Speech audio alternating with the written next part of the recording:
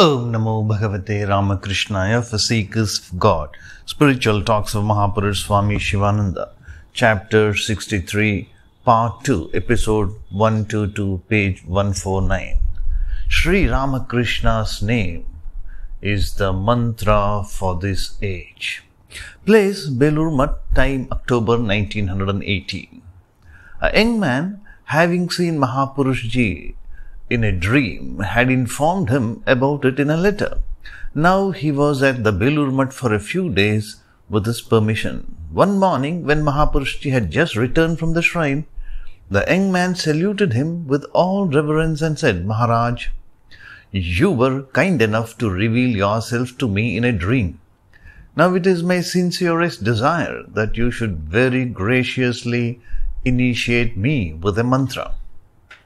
As he spoke, he broke into tears and held Mahapurush ji's feet with both hands. The boy's eagerness touched Mahapurush ji's heart, and he said with affection, "My son, I bless you heartily, that your devotion, faith and love for Sri Ramakrishna may be ever on the increase, and that you may advance towards him apace. As for initiation, I know nothing about it, nor do I give initiation to anyone." Footnote: Mahapurush Maharaj started giving initiation only after becoming president of the Ramakrishna Mutt and Ramakrishna Mission in 1922. Mahapurush Maharaj continues, "The master has not implanted the Guru consciousness, Guru Buddhi, in my mind. I am simply his servant, his slave, his son.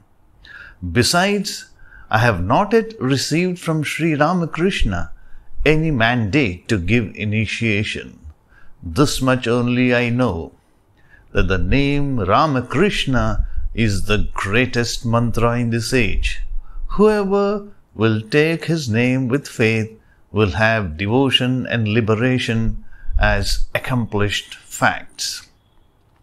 Ramakrishna is the glorious name of this age.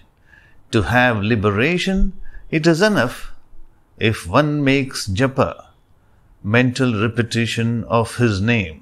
To me, it does not appear that there is any need for initiation over and above that. There cannot be the least doubt that anyone who will take refuge in the Master with all his being will be liberated. He who is Rama, he who is Krishna, has in this age incarnated himself as Sri Ramakrishna for the liberation of living beings." The devotee: "Maharaj, I call on Sri Ramakrishna as much as I can with all sincerity, and I pray to him as well. Also, I fully believe that Sri Ramakrishna is God himself, who has incarnated for fulfilling the needs of this age. You are one of his intimate apostles. I firmly believe that if your grace descends on me, my life will be wholly fulfilled." Mahapurush ji: "It goes without saying that I have your good at heart. Else, why should I talk so much? I earnestly pray that you may have the highest good.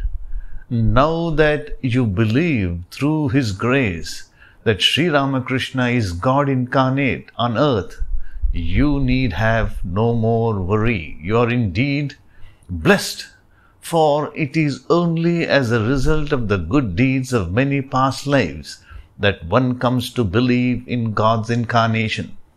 You have that faith already. Why should you worry any more? Believe me when I say that you will certainly get freed from the bondage of this world. Go on calling Sri Ramakrishna from the bottom of your heart and pray to him in all humility.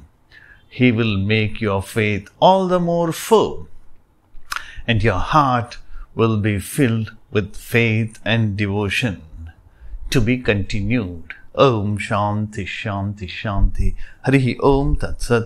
Shri Ramakrishna Arpanamastu.